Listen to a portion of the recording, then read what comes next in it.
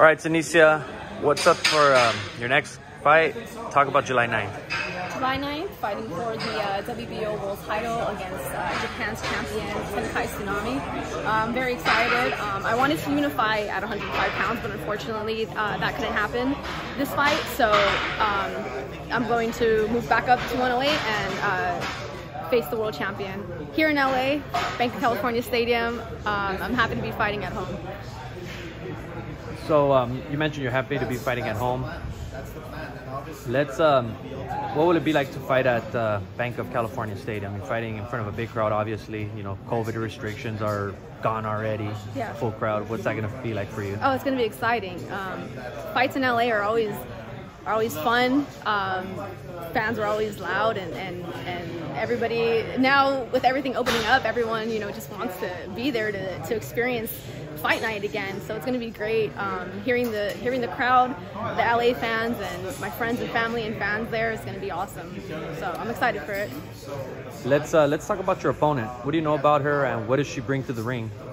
My opponent is a very good and tough fighter. She's fought at multiple weight classes. She's even fought I believe like at bantamweight, flyweight, light flyweight. She's faced a lot of Mexican world champions.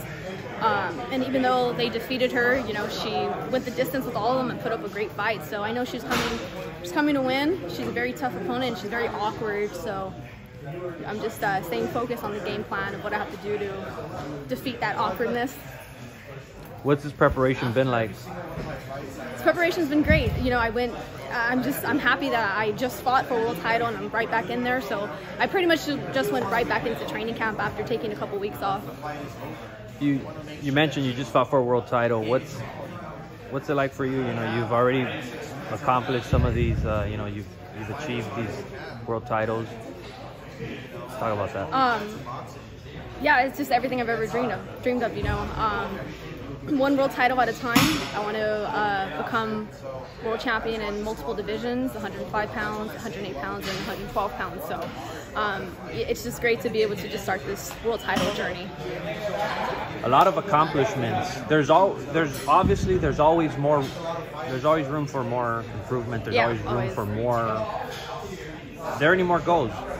Yeah, you just keep improving every fight and keep getting better. I never want to, just because I have a world title and possibly a second one on July 9th, I don't want to get comfortable with myself and get comfortable with my skills, because in every fight there's always something to improve on. I just want to continue to get better and better and better. This past weekend, one of your former opponents, Marlene Esparza, she had a pretty tough fight. Did you see the fight? I did, yes. It was a very tough fight, and I believe it should have at least been a draw. Yeah. Should have at least been a draw. There was one of those scorecards that was kind of wide, right? It was very wide, yeah. That didn't describe what the fight was like, right? Right, yeah. She mentioned that hey, she's not gonna chase you, but she's just obviously she wants to keep going forward. But do you feel you're gonna meet with her one more time? Yeah, we definitely will. I mean, she knows I would give her the rematch now, but she wants to do her thing and I'm gonna do my thing, and we're both getting world titles, so we're eventually gonna face, and it's gonna be even bigger for the both of us and even better because we both have these world titles to fight for. What do you have to say in closing? What do you got to tell the fans out there? Don't miss it. July 9th is going to be an exciting, great card. I'm working hard to put on a great performance for everybody. So don't miss it. July 9th, live on DAZN, or get your tickets at Ticketmaster.com. Thank you.